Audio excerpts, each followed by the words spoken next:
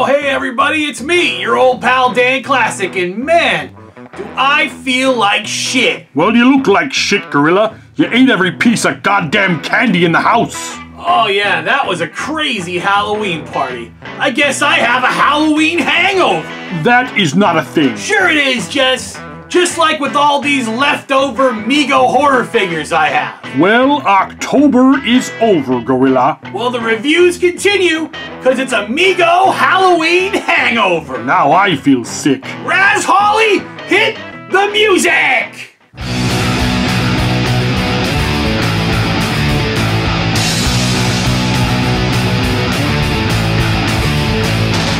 Never hear from the radio. Never hear from a TV show. And it's always is on earth. Never have broken no pain. What the fuck do you think we're playing? As long as we are here.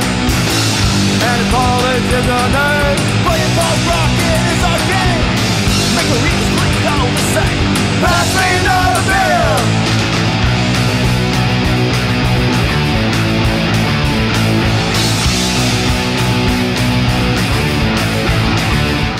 Mego continues to crank out horror-themed figures, but on the bright side, they seem to be not only better than the rest of the new Mego offerings, but a lot of them are very solid for the low price point. While I didn't get them all, I still got enough of these horror figures that I couldn't fit everything into the month of October. So let's check out some more Mego Horror Figures. Alright, so here is Dr. Jekyll, Mr. Hyde, part of the horror line. 17 and up. Again, anyone under the age of 17 would surely die should they open up and handle one of these things. So thank you Mego Marty, for protecting us from ourselves and not letting any child hold one of these very dangerous, very dangerous figures. 8-inch action figure, 14 points of articulation, no original quality or whatever the fuck, retro packaging, all that is gone for 2020 and 19 or whenever the fuck this came out. Oh wait a minute, official limited edition action figure with original detail and quality. They hit it down here at the bottom.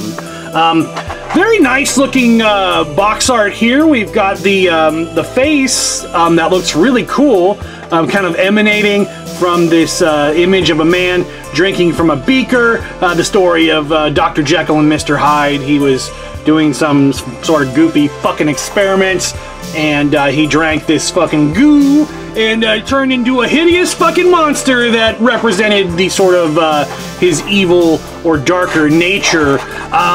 And as you can see, the figure in the box, I don't know how fucking frightening he is or how much he looks like the Mr. Hyde that I imagine.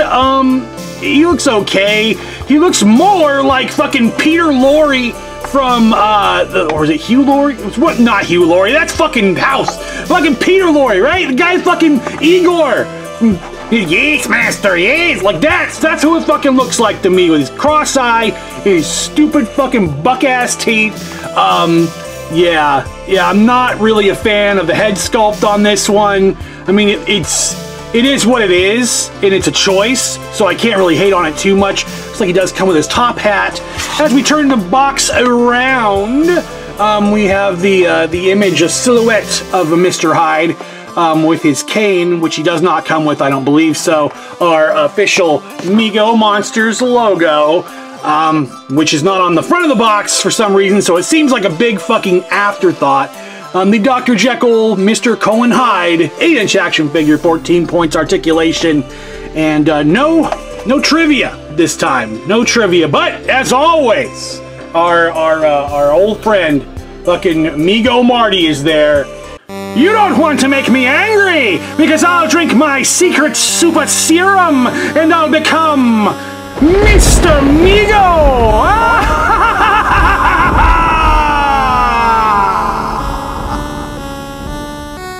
Alright, so let's get this fucking thing out of the box and see what it looks like.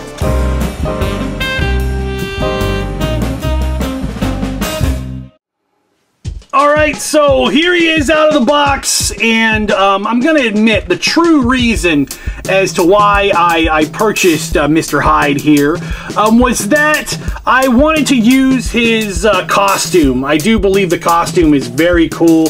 It is a late 19th century London gentleman, and I do plan on doing a custom figure of a Jack the Ripper. And this costume, top hat and all, will do me just fine. He does come with a top hat. It fits on his goofy looking fucking head. He has green skin. He's not terrible looking. At least he came and his fucking leg is attached, and he has, you know, he has a right hand and a left hand, a right foot, left foot. He's not fucking broken. There's really not a lot of bad things you can say about him. He's posable, the 14 points of articulation, that's not a lie. The clothes look very cool on him, and that's exactly why I bought the fucking figure. If you like the look of this, I'm not mad at you. This is a very cool figure for what it is, and you know, I just want it for different reasons. I'm gonna, you know, make something which I think is gonna be fucking cool out of it. So, and who knows? Maybe I'll use the figure and make Igor. Yes, master. Yes. Alright, so next up is Pennywise. Viewers of the show will remember that I'm not a super fan of either of the movies, any of the 4 fucking movies, the 2 original TV movies, or the 2 modern remakes, the gritty, itty, shitty remakes of It. The movie, or necessarily the book. The book's like fucking 8,000 fucking pages long, and I will freely admit that I've never read it, because it's, you know, it's gotta be a slog to get through the goddamn thing. Come on, Stephen King, fucking edit. Anyway, fucking It, the movie, Pennywise, 8-inch action figure, 14 points of articulation. This is rated for 8 and up. Of course, this is an older figure, so back before we knew the dangers of 8-inch clothed action figures and what they pose to children under 17 years of age. Warning! Choking hazard, small parts not suitable for children under 3 years, ages 8 and up. So you figure that out. There's like a 5-year period where I guess it's kind of dangerous, but it's super deadly to the children. So yeah, and it should be, because this is a clown that came from outer space to eat children, and he's not really a clown, he's an alien in some sort of fucking wacky disguise.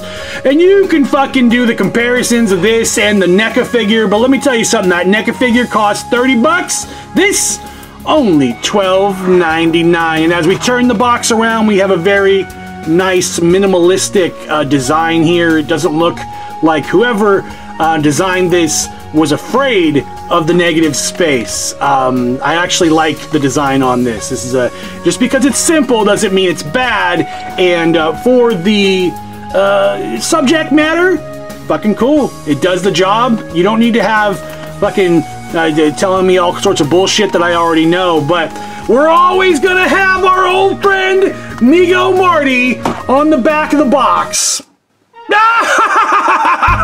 Why so serious? I just want to watch the world burn. I get a grin again and again with the right price of $12.99. And when they go to Walmart, I say, ship 'em all! Alright, so he's it, and he's from the movie, and he was played by Tim Curry. I don't know how necessarily we got any sort of official licensing or whatever. There's got to be something on there. There's got to be a TM, a registered trademark on there. I mean, in the photo, it does look like him a little bit. So who gives a shit? Let's open this goddamn thing. See what it looks like on the inside. All right, here he is. It's Tim Curry as Pennywise the Clown. He pretty much looks like the way you think he would. These boxes don't leave a ton to be you know, to be discovered once we open it up. He's got, you know, he's got the nice outfit and stuff. Let's get to the accessories. The fucking elephant in the room here. If you remember the Toonie Terrors episode, the balloons that came with the Pennywises, they had like a wire on the inside of the string that was flexible and would conform to your moldings of it. This does not, and he can't really hold it because he has those, you know, those Mego Barbie hands, and so really the only way that you can hold it is by like propping it up against his body, like this. He's like, ha ha, look at my dick, ha ha ha ha. That is a very popular joke. Now, that is pretty much it. Like, I mean, he is what it is. It's a Mego figure. He's got the fucking 14 points of articulation. He poses pretty well. He's durable. He's you know, a good figure. You could give this to a little kid. I mean, no one fucking over the age of 8 though.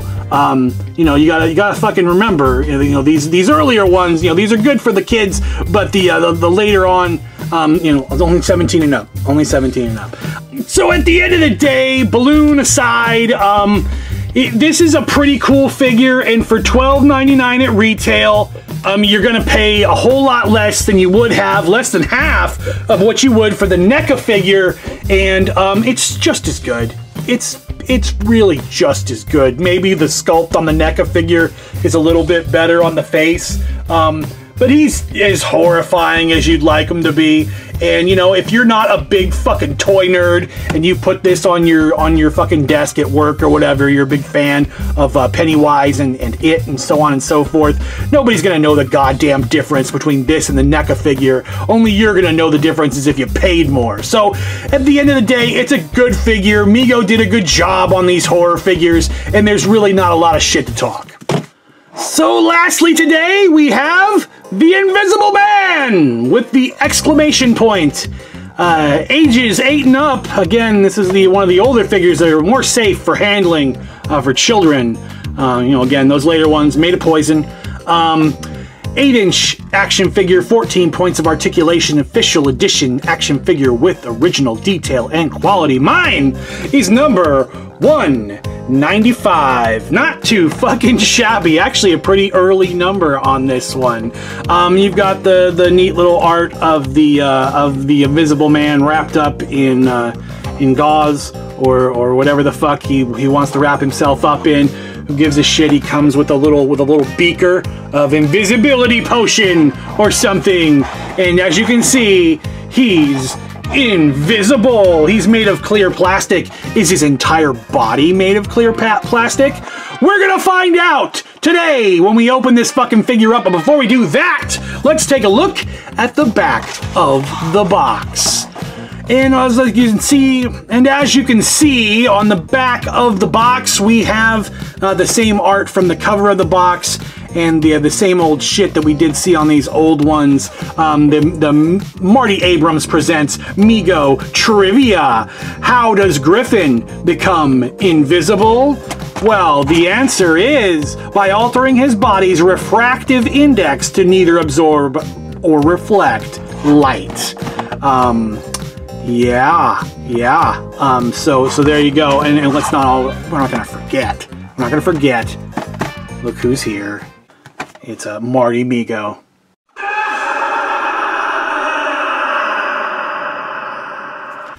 Anyway, so here he is. Let's get him out of the box and see what he looks like. Alright, so here he is. It's the Invisible Man. He comes with this little beaker that he can kind of hold briefly. The plastic that he's made out of is a little softer than we're used to. And we're gonna take a look and see what he looks like underneath the clothes, the naked Invisible Man. The sculpt, if you couldn't tell, is the same sculpt they used for fucking fake-ass Al Bundy, Ed O'Neill's weird brother, Fred O'Neill. And so yeah, he's got a squishy head, and he's got squishy hands, and he's wearing this fucking his Reservoir Dogs fucking suit. That would have been fucking cool had we got Reservoir Dogs figures. Hey, there's an idea for a custom. Fucking, hey, there you go. Some other guy on some other job is fucking Mr. Black. You're fucking Mr. Clear. Anyway, let's fucking get him out of the clothes and see what he looks like under there.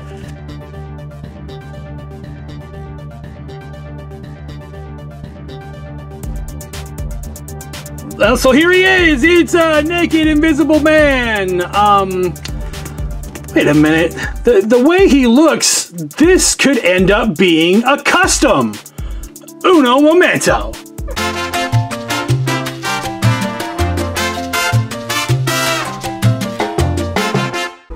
ClassicTVToys.com provides these, which are a little pair of blue trunks. Ice blue trunks, which in this he'll become Iceman. Look out, true believers! It's Spider-Man and his amazing friends, Iceman. Fucking awesome! There he is. An easy peasy custom, special bonus custom on the Halloween Hangover episode. But for now, this is the Invisible Man, and if you're not a fan of the Invisible Man, you can also give him a little pair of blue underwears, and you got yourself an Iceman, baby. Well, that's it for Mego Horror, at least for this year. Don't tell me they're gonna keep making these things. They sure are, Jess. And with future installments including the Universal Monsters and the Hammer films, you can bet that I'll be picking them up. Well, at least Halloween is over. Yep, and that means it's Mego-vember! What the fuck? I was only kidding, but we are going to be looking at some more 8-inch clothed figures, so it might as well be. Yep, that's it. I really do feel sick. Raz Holly, hit the music!